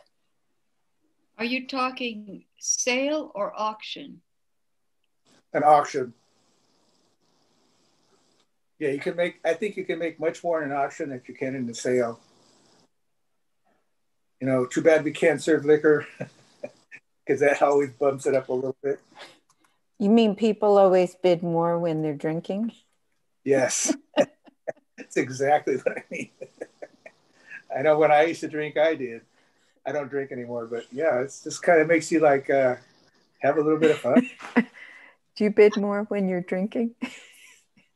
We're talking about an auction. When you get down to the last minute. I've never done it. Right, when you get down to the last minute, how many people are going to sign when you have to do it one at a time online to get that last bid in? That could be a free-for-all. Well, free-for-all is good. Right? A lot of people are bidding on a plant. Is that what you mean? I don't know what you mean. People hang around the table when it gets to the last minute. They want to be the last one to write their bid. Oh, I see. I see. I guess this wouldn't be silent auction. This is a live auction you're talking. Yeah, either if we do it Instagram or if we do it on the Zoom, it would be a live auction. And I would say, in order to if we probably want to profit the most, we want to reach the most people, or we want to, whatever we decide, or profit the most. A good way to do it, I think, is like the last bid, and maybe like 10 seconds after the last bid. We won't say ready, 1, 2, and then close it on somebody right when they're going to bid. So maybe 10 seconds after the last bid, if there's no more bids. Don't you have to do the going, gone? We can, but we don't have to do it that way. We could do just the highest bid. Don't they just keep getting higher until you cut it off, or until nobody bids anymore? Until nobody bids anymore. Okay. Yeah. But I mean, that's one way to do it. That's not the only way to do it. If the club would like me, or whoever the auctioneer is, I wouldn't be the auctioneer, to give them the countdown and cut it off like that, then we could do that. And where do the plants come from? From members who want to. Members only. Members can have plants in the auction, but anybody can bid. Yeah, we do a 50-50 split with the donating member, right? Well, that's kind of high. Maybe because there's not really any expenses involved. We're not buying anything for anybody. We don't have to cover any expenses. So we could do maybe 20% or 30%. The usual is about 30%, what I've seen. Oh, okay. But we could even go 20% because we have zero cost to recoup. Well, who gets the 20 and who gets the 80? Oh, the whoever, the seller, the member gets 80% or 70 or whatever we decide, and the club gets a smaller percentage. I would think what you'd want to do, James, is whatever's going to get the most members involved for fun. Because if we don't have a lot of expenses, we don't have a great need for money. But to keep people connected and active and interested would be the most important thing, I think. Well, I think what we'd like to do is at least make $1,200, because that's what it's costing us a year. 12 plus whatever the cost of the Zoom subscription, that's what it's costing us a year to put on these webinars or to put on these Zoom meetings. They're $100 a meeting, plus the cost of the Zoom. The Zoom is like, you know, we pay annually, I think, and whatever that is. So it would be nice to recoup some of that. I think the Conejo Club made about $1,200. So, and Linda, she is the president of the Conejo Club. She has offered to help us, like with any questions we might have. And theirs was a live auction?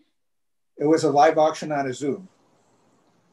But, you know, there's a couple of people that aren't actually in the club, but sometimes they come to the meetings that help Gary Duke.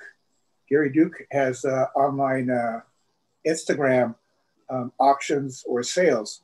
I think he has sales, not auctions.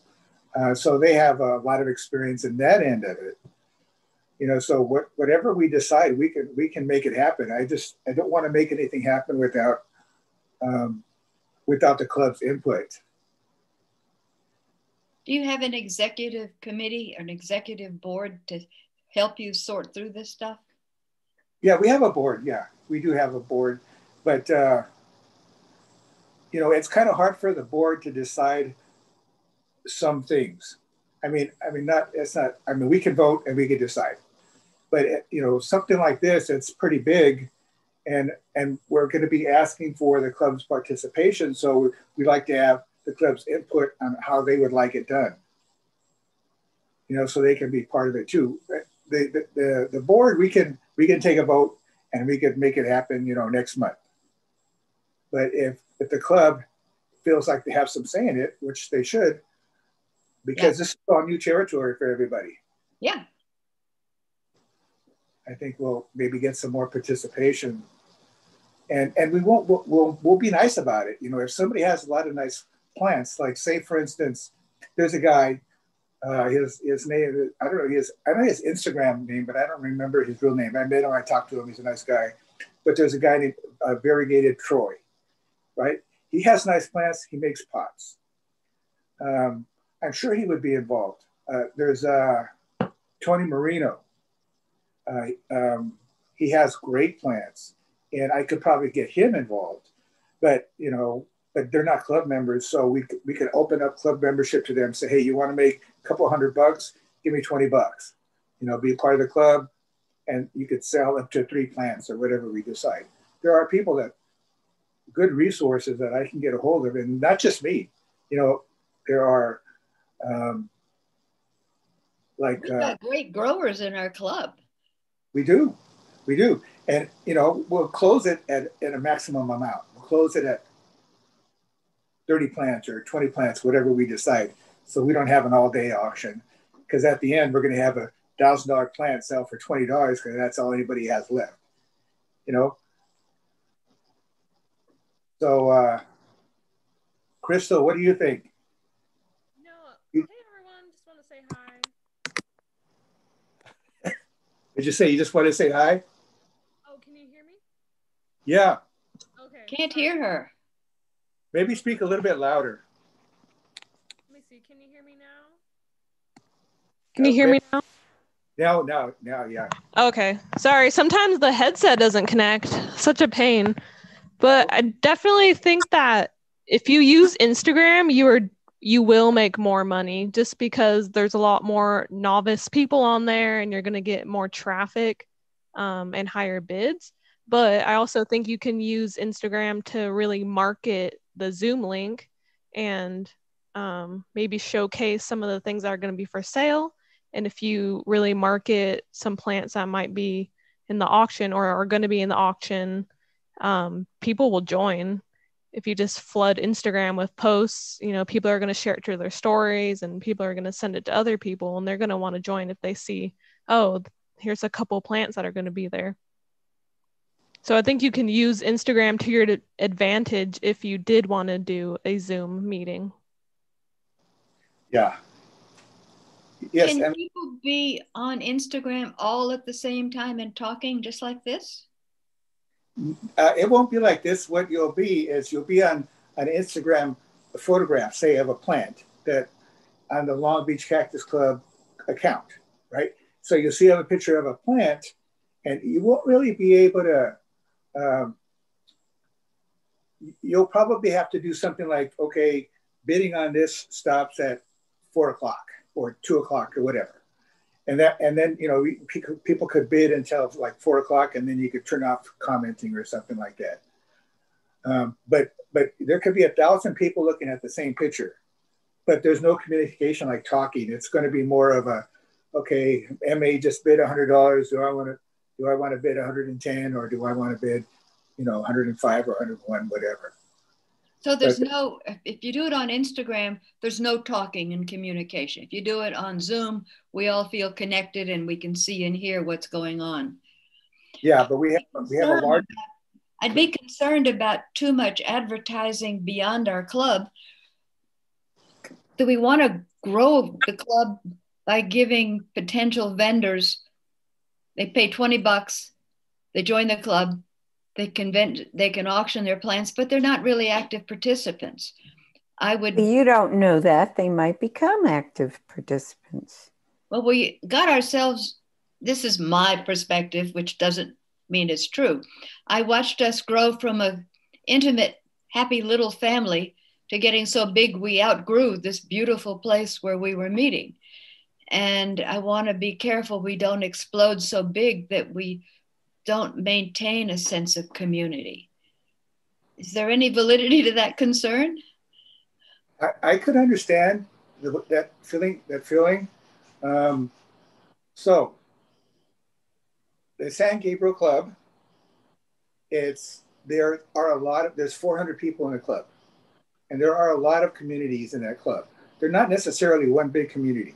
Like the Long Beach Club, it's starting to get like that too. There's smaller communities. And I don't see that harming the club too much. In the Los Angeles Club, they're kind of a bigger one community, you know? And I don't see any problem with that either. You know, I think having a larger club is okay, as long as it's just going to be more work for those who serve them, you know? But for members, if, you know, the longtime members like you and Maria, and, you know, by that time, Chris, you know, everybody we're going to be bringing people in and welcoming them, instead of saying, okay, you stay in that group and you stay in that group. We're going to try to make everybody feel like one group. So you're triggering brainstorming here. We could do an auction every month or every 3 months. You could do one on Instagram, and then you could do them on Zoom. You could have club activity in another arena in addition to the weekly or the monthly Zooms. Yeah, that's a lot of work, but you know. How much work is really involved? I don't understand all that, but. Yeah, there has to be tracking, there has to be gathering of plants, there has to be a gathering of money. There's a lot that goes on. The only thing that we're not going to have is food and a venue, but everything else involved in an auction we're going to have. We're going to have money. We're going to have like a place to take all the plants. We're going to need, maybe we'll have to get the women's club. We'll have to rent that for an afternoon so people can come pick up plants. Because I could keep them at my house, but that's a long drive. I'll probably have to pay people for gas. So they could just show them from home where they are. They have to. Did Conejo have all their plants in one place? No, well, yeah, we could do that, or everybody could send a central person, whoever that is, photographs of their plants, lots of photographs. Maybe we'll have a minimum of 3 photographs per plant. And if it's in a nice pot, then photographs of the pot too. And then we can do the auction like that, or sale like that. And then everybody takes their plants over to the women's club, and we'll rent the place for 4 hours. And, you know, everybody can come and pick up their plants like that. That's where it's closer to you guys. I'm happy to store them here, but it's a long drive for everybody. Where do you live? I live a little bit north of Pasadena. Huh. Yeah. So it'll be a drive. Well, how many plants are you talking about, James? If it's only 30 plants, why don't we just kind of play it by ear? Some, you know, half the plants might just be handled by the people locally. That, you know, they might just make arrangements to pick it up from the person they bought it from or something. We might not have to handle all of the plants centrally. Maybe just a small percentage of them will be handled that way. It might work out. You're like, I'm buying a plant from you and I might just get it from you somehow, and I don't have to hook up where they're all being centrally located or whatever. You know, that's a possibility too. That's a good possibility. I mean, we could work that way too. Yeah, I think every purchase could have its own solution for the purchaser and the seller as to how they're going to hook up. Some people might want to come to one drop-off place, and some people might live relatively close to the person they're buying it from, and they just might already know them and get it from them. Like if I buy something from Henry, he's right down the street from me. I can just go over there and pick it up in 5 minutes. Yeah, but you're a lot further away, so that would cause some logistics between the two of us to figure out how we're going to make it happen. But yeah, that's something I'm open to. That's something I'm totally open to. Whatever solutions you guys have, because I'll bring more questions than I will solutions. And well, maybe you could write it up in a way like if the purchaser and the seller cannot come to terms on how they're going to get the plants to each other, that on this day we will have a location for the plant to be dropped off at, and the person's expected to come pick it up at that location. But if the buyer and seller can't work, I mean, those are just minor details to work out, down the road. Yeah, and the 30 is just a number I just pulled out of the air. Doesn't mean anything. It could be 20, it could be 50. It's whatever we decide. Well, it's a lot more manageable than a plant sale where you're talking hundreds and hundreds of plants. And then you got to get all the plants that have been bought to all the buyers. And that's a much bigger nightmare than something 20, 30, 40 plants. That's a lot more manageable. Yeah. How did Conejo handle the money? I think they all paid Linda. Did they send checks? I don't know. I don't think there's any problem with checks either. There shouldn't be any problem with checks. But like, maybe they paid cash. But they weren't in person, so. Well, no. When they go to pick it up, I think everything went to Linda's house. That's where I got that idea. Everything went to Linda's house, and then they had to arrange with Linda how they were going to pick it up.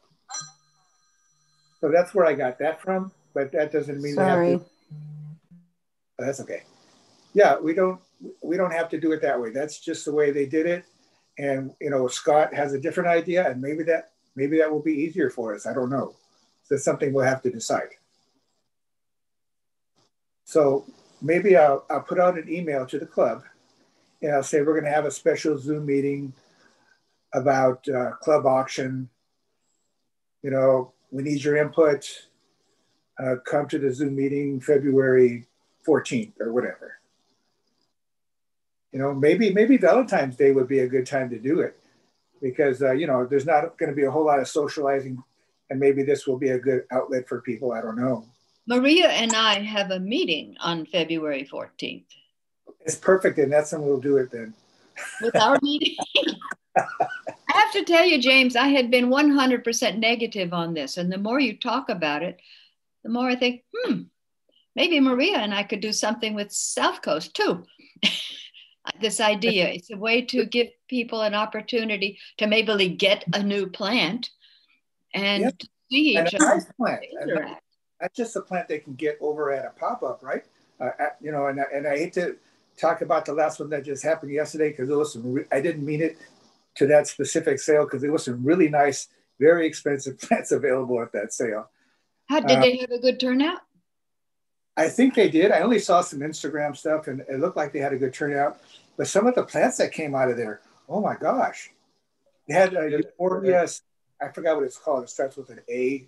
It's kind of rare. It's really hard to grow, and they had a few of those for sale. Well, it was so last minute, and it was the same time as the CSSA webinar, so I didn't even consider it. I did an hour before. I went to it and got home right before the. Did you? How was it, Scott? It was a little, one of the tables was really crowded. I think Botanical Wonders from down south, he had a lot of expensive plants. I mean, he had some plants that were $500. He had 2 or 3 of those. Yeah. And he had a ton of plants. He had some, I can't remember the name of them. They were big Codex that have a vine growing out of them. And he wanted $500 for those. He had smaller ones he wanted $300 and $200 for. So there was a lot of expensive plants at a couple of those tables. Gary Duke was selling plants like hotcakes in his typical price range of, $3 to $30, and he had a lot of people at his table. There were some potters that, you know, there was quite a few people there. It's not a lot of parking there. That's a problem. There's a lot of cars. There's probably many cars driving around looking for parking spots as there were people parked and in the place. Were they I saw probably 20 or 30 cars in the street looking for parking spots. No joke. Scott, were they socially distanced and wearing masks? Was it all controlled safely? I did my part. Some people I felt some people were way too close to each other. There was it was very packed at one of the booths, and I just stayed away from it.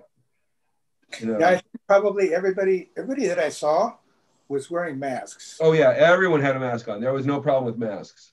Yeah, but just I don't know if the only way you can control the crowds is to, you know, limit the amount of people that are in. That's right. When Petra had hers, she would have appointments. You went to that one, James. Yeah, appointments, and I think that's a really good way to have a sale, is that you can control how many people are on the property at any time. Yeah, but that really cuts back on the amount of people, the amount of the sales you make. So, you know, I'm glad we're not talking about in-person sale. We're definitely talking about a safe online sale, no contact, you know, that whole type of thing. Yeah, I don't know how much that will cut back, James. I know it's going to cut back some, but part of Petra's, you know, to begin with, is she's so far down there to begin with. So, yeah. So she didn't fill every time slot. And I think up here that if we had time, we would fill every time slot up in this area. There's that many people that we wouldn't have any problem filling every slot. I went on and looked, and she had like hours that had nobody scheduled to come at all, like for a couple of days, like the 1 to 2 o'clock, not one person scheduled. So the first sale, she made that mistake. And I think what they did was they made the appointments time shorter. You know, instead of like an hour and a half, you only have like 45 minutes or an hour or something like that. And I think that was her plan. But I went to the first one, and I saw you there. Yeah. I went to the one, and that was it. It was enough for me. But you know, I didn't feel unsafe. No, I think that she was running the times. I think we had 2 hours to shop, and like you said, I think she shortened that down, because by the time you're an hour and a half into it, people are done shopping and the place is kind of emptying out. Because most people get there in the first 10 minutes of their time slot. They don't come pouring in at the last minute. And so she did work on that. But I heard the second time she did it, they had some kind of road construction, unexpected road construction, and people were literally going like on their dirt road to get to her house. Yeah, I heard about it. Yeah, and it was like a long way out of the way to get there. So that turned into a fiasco. But she still did very well on both of those sales. And I think that if we did a time slot thing where we could control the population coming in, that we would fill every time slot with people. We wouldn't have a problem filling it, you know. But I think it'd still be less people than if we just had an open gate and people could just pour in whatever numbers they want to. You know, I think that there's no way you can match that kind of a turnout where you don't throttle it at all. Right. But yesterday there was a lot of people there. I was surprised. What?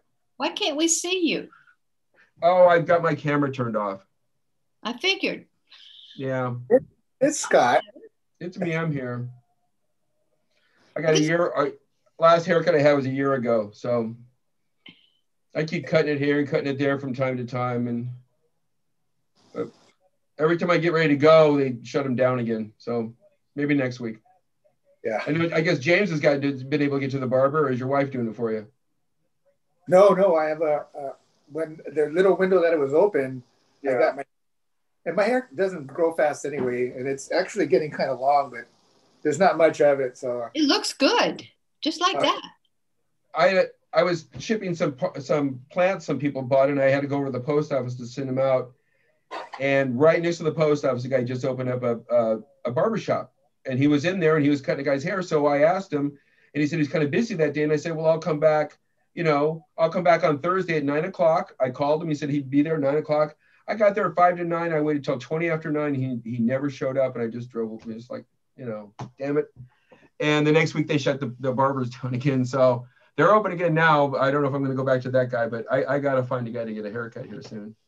Yeah. Either that or I'm just going to take it all down to the scalp, because the way it's going, if I had done that 8 months ago, it would have been grown out. I'd have, your hair length now, James, by now, if I just buzzed it.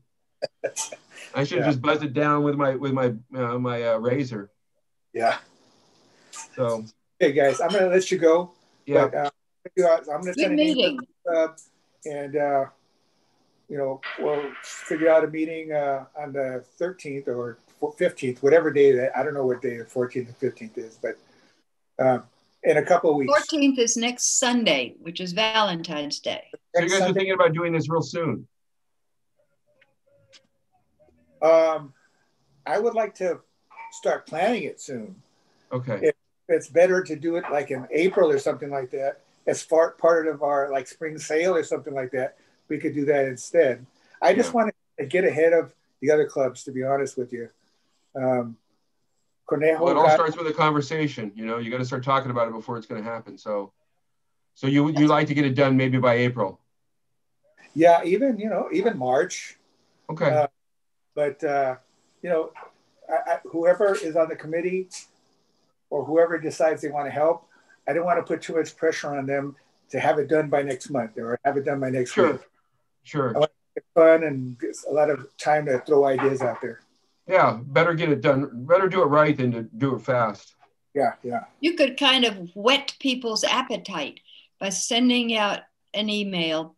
Look what we're thinking about doing, and we'd like your input. Could we do it as early as late March, or should we wait until April? And plants might look better in April. I don't know, but put out teasers and remind people how easy it is to get on Zoom, and that you got people who can help you learn how to click on a button on your computer, which is all you have to do. Or even they can go to, well, I don't know if it's going to be safe, go to somebody's house that knows how to do it, but I don't know how comfortable they're going to be with that. I keep wanting to help the Hannahs, but they don't have any way to do it. I've thought about letting them come over here and use one of my laptops to join the meetings, but I did not like COVID's going on. They can actually pull up on my driveway and they can hit my router from there. I could let them use my laptop to join the meetings. I've thought about putting that out to them. Maybe I'll do that. I don't know if they want to sit in their van while the meeting's going on. Are you close to them? They're a couple miles away from me. It's about a 5-minute drive from here, 10-minute drive. Yeah. Without the computer, they must just be so isolated. Yeah, I think they're kind of used to it. They don't have smartphones. They barely have the internet, right? I worry for them mainly because I know their landlord's been sick and she might have passed away, and they had a really good relationship with her, and I know her kids are going to take over the property, and I don't know if they'll be as good to the Hannahs as she has been. Roberta did a lot of stuff for her. She'd go to her house and every day.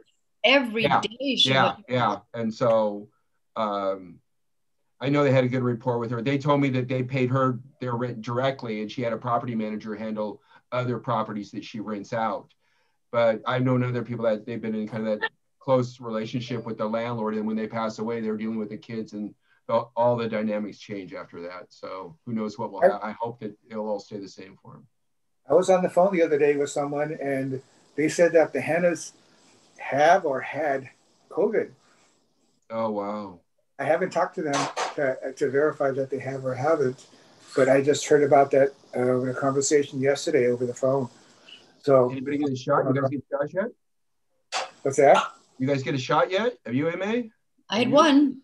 You got one. Way to go. I can't get one yet. But, not old enough, you kids. Yeah. I'm in the next batch, MA. I'm in the next batch, 55 to 64. I'll be there. Well, it's so good talking to you guys. It feels good. Thank you.